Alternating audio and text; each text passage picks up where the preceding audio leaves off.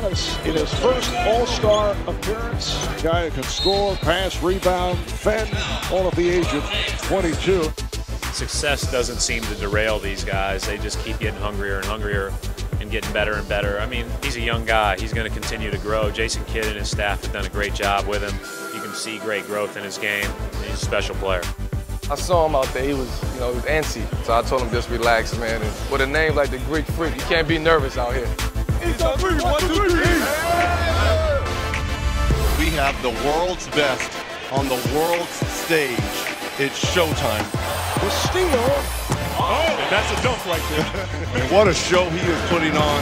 He played well. For his first game, he wasn't shy. Whoa! He showed out tonight, dunking everything. And Giannis once again.